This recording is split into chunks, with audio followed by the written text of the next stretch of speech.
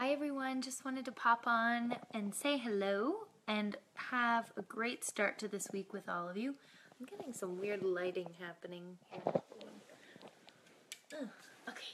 Yay! Anyway, so just wanted to share a little thought I had today, which was if you don't feel like it, don't do it.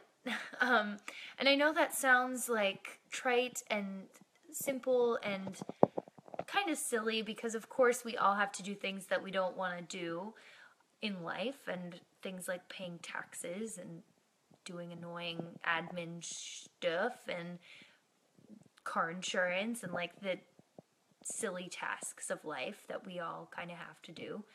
And I just wanted to share that in work and business and life in general, if you don't feel like doing something in that moment, don't force yourself to do it. Just wait for the energy and inspiration to come, because it will.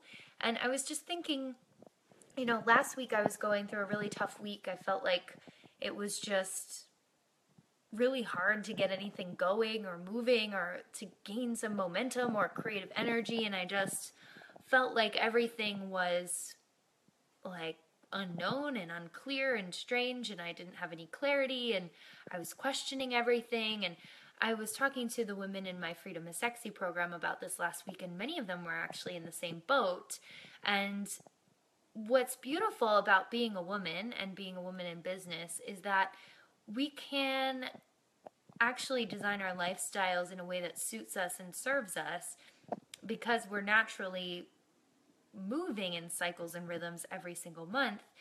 It means that there's enough time, and there is a specific time and for everything to happen, and there's a perfect time for everything to happen. And instead of forcing it in the moments when it just doesn't feel right, or it feels like we'd have to force ourselves to do something, we can just not force ourselves and trust that there will be a time when you actually do feel naturally inspired to do whatever it is, even if it's clean the house or something you don't really want to do. As women, we go through these cycles every single month. We go through our moon cycle, but each phase of that specific cycle is actually priming us mentally, physically, emotionally, in every way, to be able and prepared to do different types of tasks. And so if we schedule out our life and the things that we have to do at the right times every month, we actually are able to feel like we want to do those things when we have them scheduled, instead of trying to force ourselves to do stuff we really don't want to do and really don't feel like doing in the times when we really don't feel like doing it. So there's a way that we can use our energy and direct our energy that's powerful and intentional and purposeful and actually fun, and that makes those tasks that we normally don't feel like doing things that we're actually naturally inspired to do, instead of things we have to do that feel like drudgery or obligation, and we just have to force ourselves to do it because it's just life and you need to suck it up. And I don't really believe in that, because there are gonna be perfect, it's just like nature, right? Nature has cycles and rhythms, and each season things happen in nature that couldn't happen in another season, and it needs to be that way so that in the next season, when we begin that phase of the year, we're able to start with the foundation we need to build on. And so, when we are in this phase of, menstruation or whatever in our moon cycles, we actually are, like last week, a lot of the women in my program were, because it was the full moon, and, if we're aligned, that's good stuff. But anyway, so all of these things relate, all these things correlate, and there is a perfect time for everything. And if we don't recognize that our own bodies and our own minds and systems are going through these cycles every month, we miss the opportunity to feel naturally inspired to do what it is we're doing, because we try to do things at the wrong time for us, we're not really primed to do them. So it feels like we're forcing it to happen. So the model of leadership and business and success that I teach the women I work with and we're talking about this in the Freedom is Sexy program right now, is really all about attuning to and aligning with those cycles and phases and rhythms so that you can have more flow in your life and it can feel more free and fulfilling instead of having it feel like hard work or drudgery or whatever.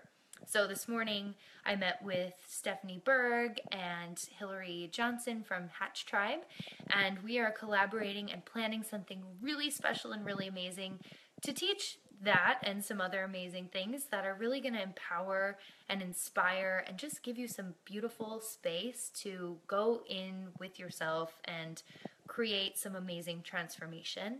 That's coming up early in 2017, so keep an eye out for those of you women in Charleston or anybody who's looking maybe to come into Charleston for a long weekend or just to travel here would be fun. So more details on that. We haven't decided on a name or all the details quite yet, so I don't want to give too much away, but I want you to know it's coming because it's really, really exciting and it's really present and alive within me today, so I'm excited about that. I've been feeling so much creative energy today. I don't know if anybody else is in the same boat, but yes, definitely feeling the creative surge, which is amazing because I can remember last week being like, what am I doing in my life? What's going on? Does any of this make sense? Why am I doing it? What is my mission? I have no idea. And I think it's important that I share that because in the Freedom is Sexy program, we were talking about in one of our sister circles that, you know, we all go through this all the time, especially as women. I don't know if men do too, but that's not my concern at the moment. And we all go through this every single month. I said literally every month or maybe every 2 months it gets really intense and I notice it a lot. But we go through these periods of reevaluation and course correction and just changing, allowing ourselves to take a wider lens, look at our lives and see what things are feeling out of alignment and what needs to be shuffled around. And sometimes it's something really, really tiny and it's just a small tweak, and sometimes it's a big shift that needs to happen.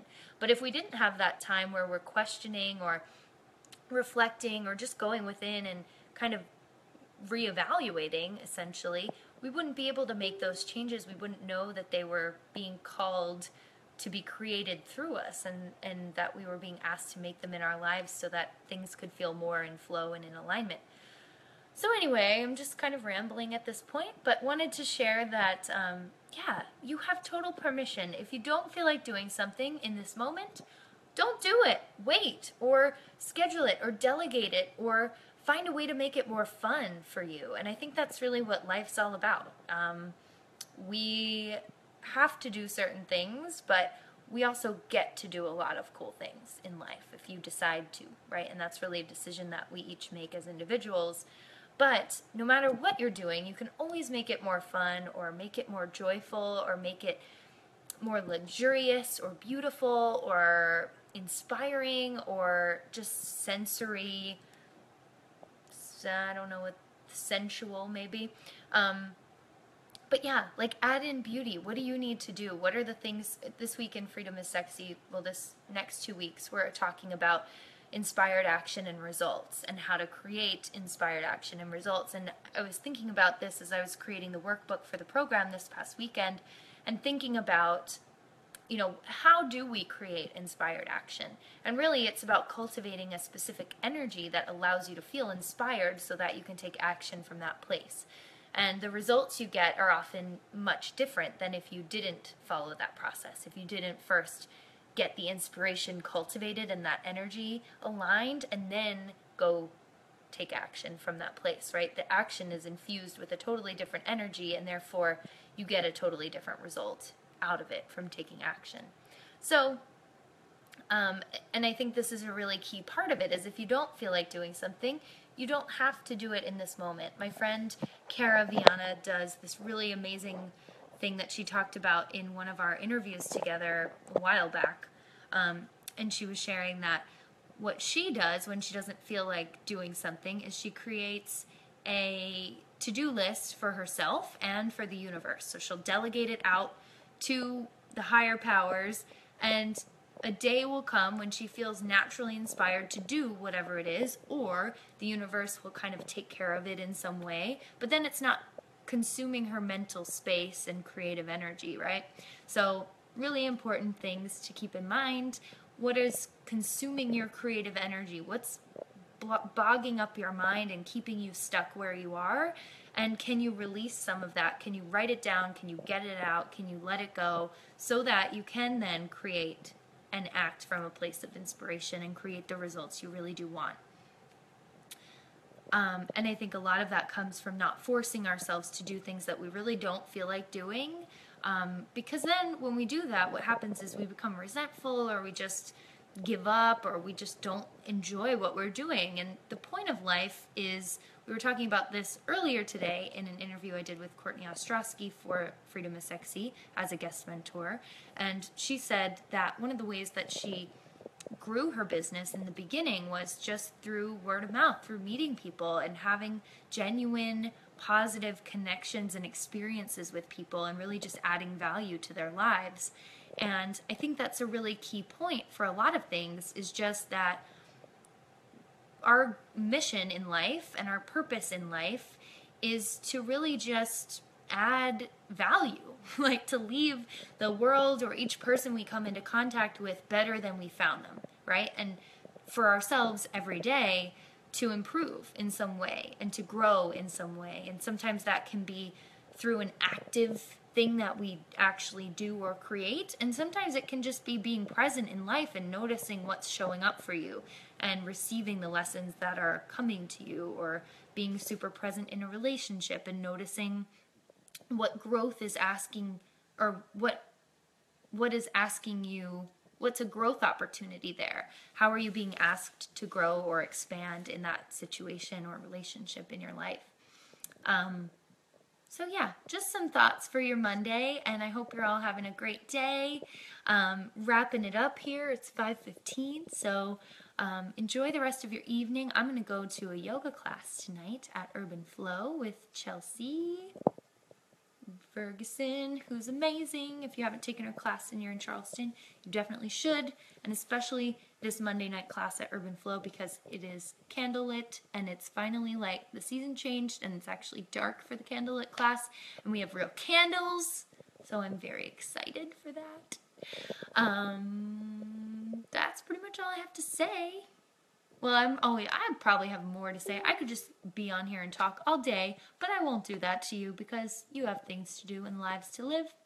So enjoy that. I hope you have a beautiful Monday, and I will talk to you all soon. Bye.